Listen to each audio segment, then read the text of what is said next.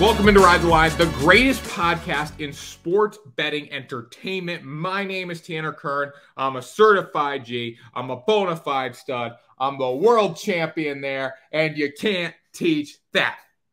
And this right here, this is G Money Grant Mitchell. We're bringing you the MLB picks today because the people don't want the picks. The people need the picks, and you can't teach that.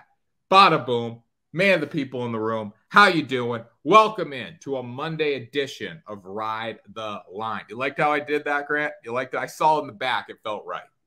Wait, well, yeah, what's going on with that world champion stuff? Normally I mimic your intro, and you threw it off today. I wanted to change it up a little bit. It's Monday. It's a new week. Baseball's almost over. It's football. It's football time. It's time to change. Let's get rid of this baseball.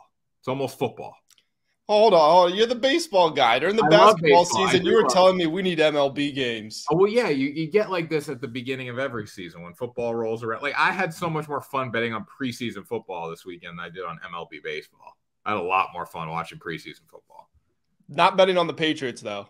No, the Patriots bet me over pretty hard. So, like, yeah, the Patriots didn't work out. Whoever the game was after the Patriots was good. Forget who that one was. I got two right in that game.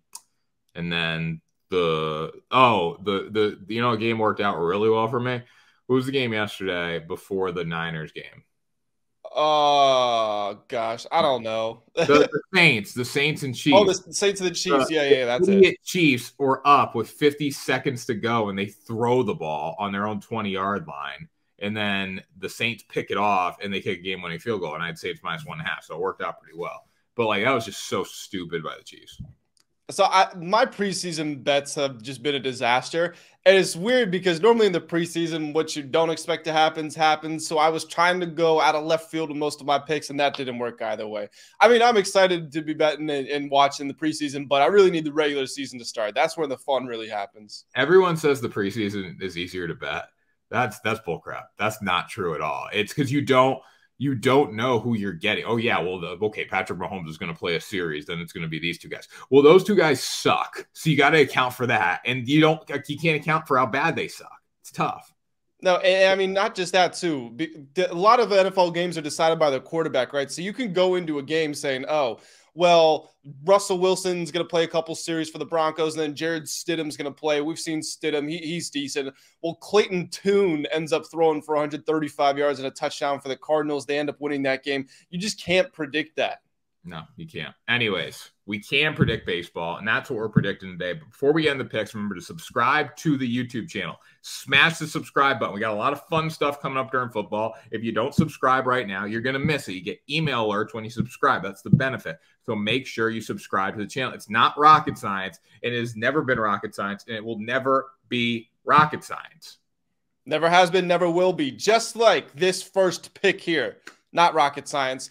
It's the Seattle Mariners for me, money line versus the Kansas City Royals, one of the worst teams in baseball versus a very good Mariners team.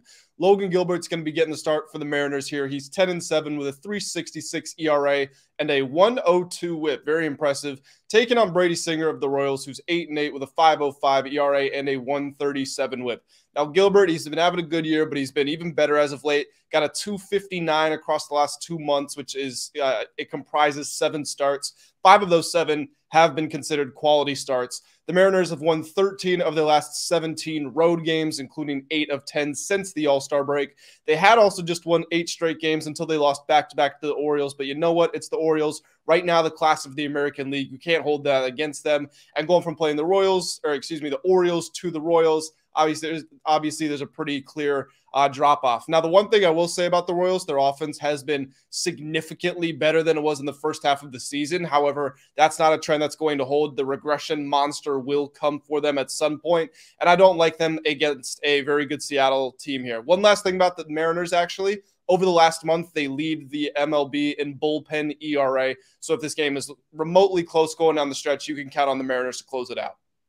I agree. I like that. I think the Mariners are playing really good baseball right now. They're in line for the American League wild card. That third spot with the Blue Jays and the Red Sox are competing for it. But I like that pick, Grant. Good pick. Good find. Thank you. And it's pretty good value. It's in the -140s as we're recording this. Again, Mariners money line against the Royals. Sign me up for that. I like it. All right. I'm going to go with the under of 7.5 in the Rays versus Giants game. There's a chance this gets up to 8. I think, because the under is plus money right now. So people are just, people might not go for the under. So people are going to hammer the over. That's going to move the line up a little bit. So I would wait to play this one. It's at 7.5, as I said.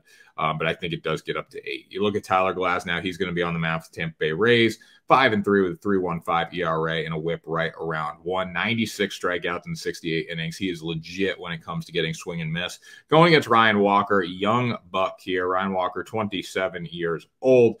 Doesn't even have a profile picture on the ESPN. 4-1 with a 2.4 ERA and a 1.19 whip. He's been pitching very well and very strong. And you look at the Rays, their offense has not been that good as of late. Yes, they scored 9 runs against the Guardians in the opener of that series. They did have a 6-run outing in that series as well. But their last game they only scored 2 runs. Before that, against the Cardinals, they scored 2 runs and 4 runs. So they really haven't been lighting up the scoreboard by any means. And the Giants have just fallen off the map when it comes to offense here. They have been terrible. They've scored 3 runs, 1 run, and 5 runs. So not delivering at all. I don't think they're going to be able to touch Glass now today. And I like this game to stay under 7.5, but wait until it goes up to 8 because it will.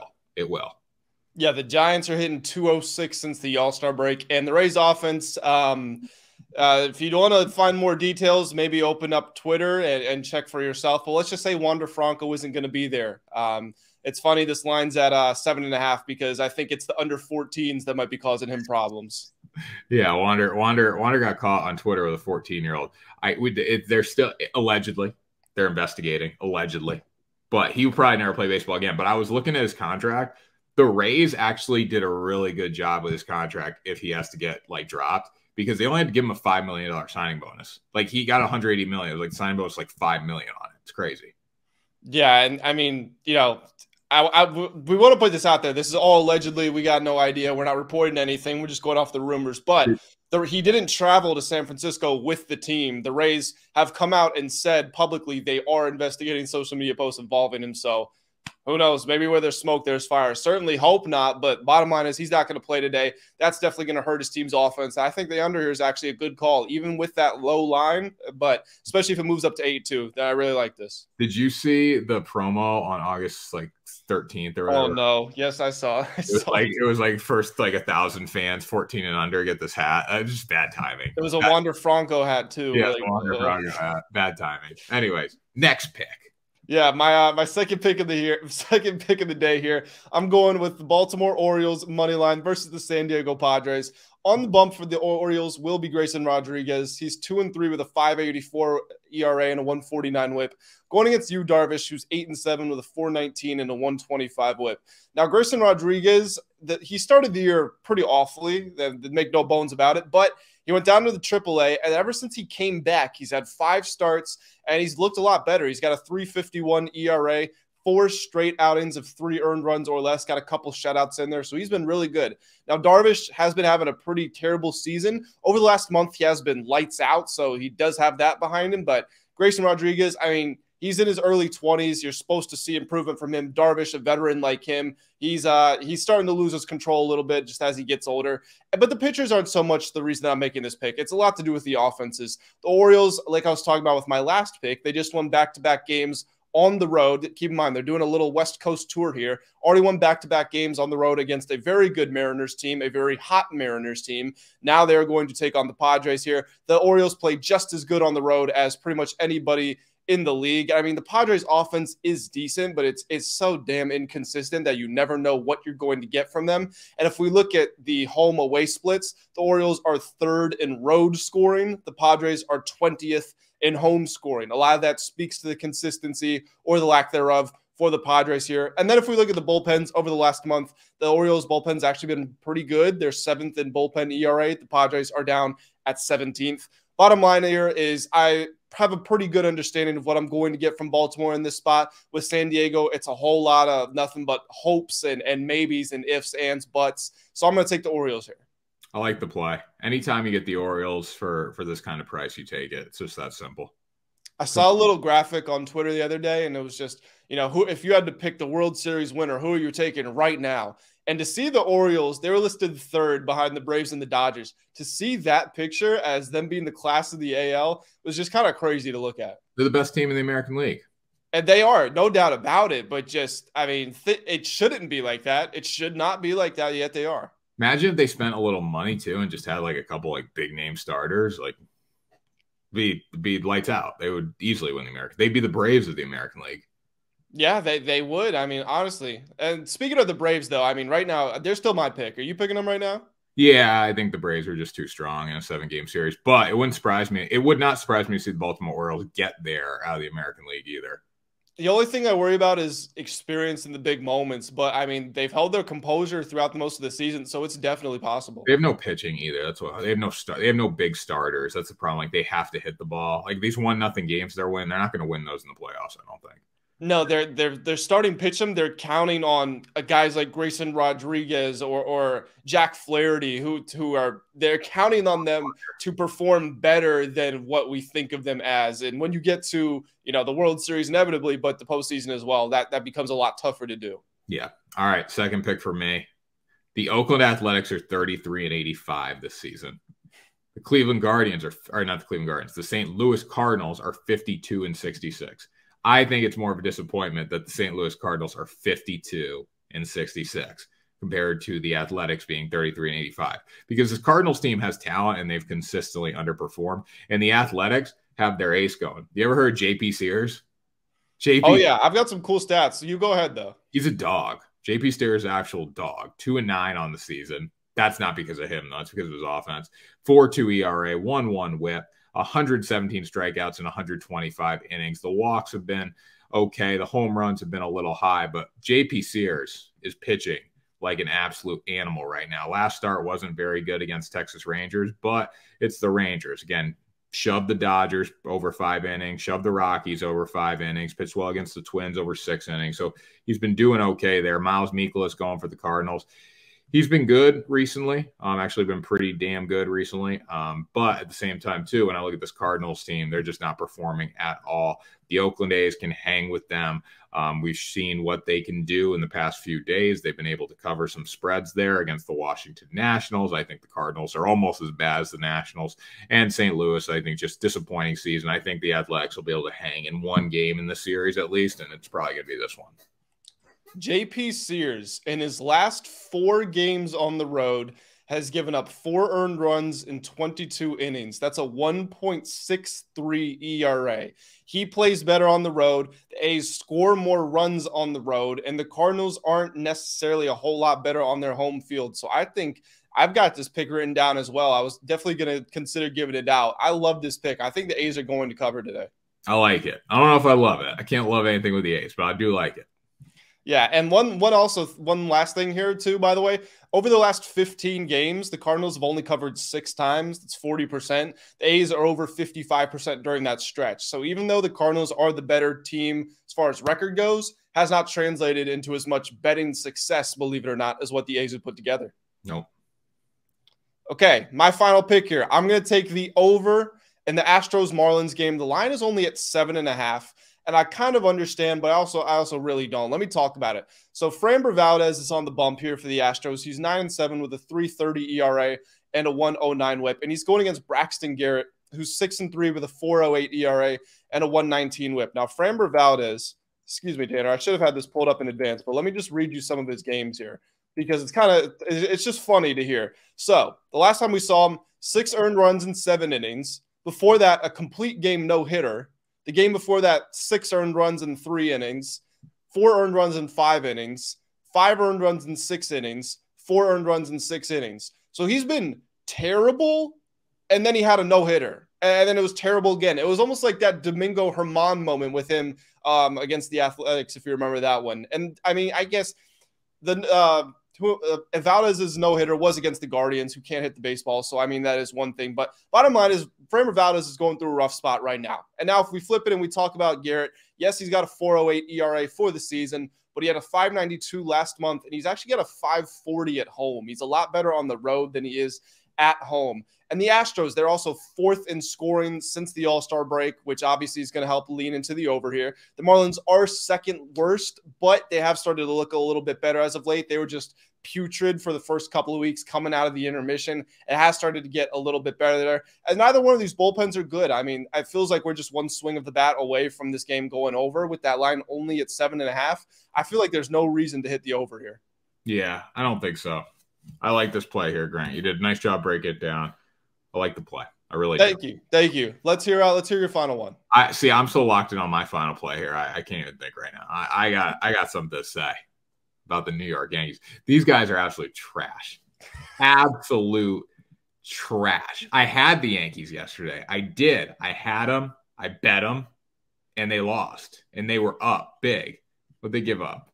I think it was 5. It was either 5 or 6 in the bottom of the 9th. They gave up 5 in the bottom of the 9th to lose 8-7. This is a trash poverty franchise that is now 60-58. And I hope Yankee fans would agree. This team's not good. It's built around one player. When the one player isn't playing or playing well or just hitting, they're terrible. Like that yesterday, like the Yankees had some bad losses this season, but yesterday was that loss that like makes you wake up and say, what are we doing? Like, what are we doing here? We're 60-58. We're not making the playoffs. And like, we are just a dog water poverty franchise. So anyways, the Atlanta Braves, I will probably watch this game tonight. I will. The Atlanta Braves are coming to Yankee Stadium. They were in New York last night playing for the Mets. The Mets beat them last night. Game is in Atlanta. Game's in Atlanta. My bad. I thought they would just keep them in the same city. It makes no sense why they're playing at Mets home for Yankees. I don't get that. I would think they, for an interleague series, I thought they would just keep them in New York. But anyways, this game is going to be an absolute whomping by the Atlanta Braves. The Atlanta Braves offense is just so powerful. They fell down 4 or 5 runs yesterday. They were able to fight back and lose by a run. I mean, so many guys are hitting home runs. If pitchers make one mistake, the Braves are going to hit home runs. They're a legitimate baseball team. Yesterday was a bad loss for them to the New York Mets, but today they are going to bounce back and cover on the run line in this spot. When you look at the Braves here, Max Fried's going for them. I believe he's returning from injury again today. 3-1 with a 2.5 ERA, whip right around 1. He was sensational last time he returned from injury. I expect him to be very good today. The last time he pitched was on August 9th, so that's not the case. 2 starts ago, he returned from injury. He was sensational. Clark Schmidt going for the Yankees, 8-6 with a 4.2 ERA, 1.29 whip. Clark Schmidt, he's been good in his past 5 starts. I do think he's going to be okay. But even if you're okay, the Braves are still going to hit you here. So I'm going to take the Braves at -1.5. The Yankees cannot compete offensively with this Atlanta team. No, there's absolutely no way they can. You like the starting pitching matchup, even though Schmidt has been good lately. You like Fried better. Over the last 2 months, the Braves have the best bullpen ERA in the entire league. The Yankees can't match that as good as their bullpen is. Everything's telling you to go with the Yankees here, or not with the Yankees, with the Braves. Fade the Yankees here, especially after that disaster yesterday. I would not be surprised if the Yankees didn't score a single run today. They got their hearts ripped out. Now they got to fly, 3 hours down south to go play the best team in the league. I don't see this being a good day for the Yankees. Yeah, so slam dunk, Braves run line spot today. A couple guys to hit home runs. This is just, the Yankees are trash. Like yesterday, I saw that. Like I had marked that game as a win. I'm going through my bets. I marked it as a win, like the 5th inning and 6th inning, and I turn around. I don't see money in my account. And it's because this trash poverty franchise said, "Hey, Marlins, you guys win the game. We don't want to win it. We're terrible. We're poverty. We want to be under 500. We're 2 games from that." I had a really bad beat yesterday, too. We're at the end of the show, so I might as well share it with you.